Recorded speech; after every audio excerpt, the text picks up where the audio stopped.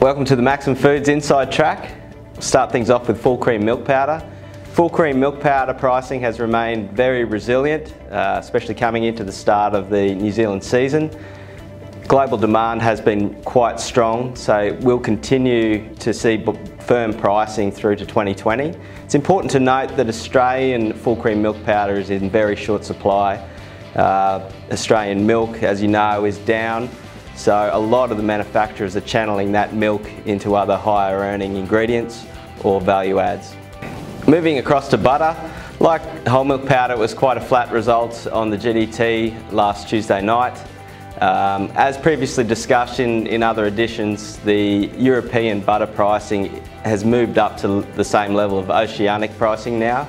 So I believe with a flat season again in New Zealand, pricing will be buoyant out till 2020. Looking at skim milk powder was the biggest mover on last Tuesday's GDT, going up 2.5%. Basically, over the last month it has shot up quite quickly. Global manufacturers are achieving some really good pricing on skim, so in terms of the short to medium term, pricing will remain firm.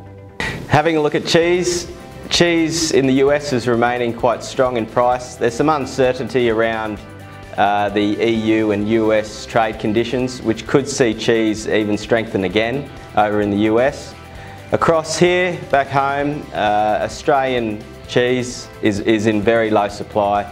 We're probably predicting about 3% down in milk for Australia's milk season, so there'll be less and less Australian cheese around, so we'll have to look to our partners, the Kiwis, to fill that void. Finally, we'll have a look at whey and lactose.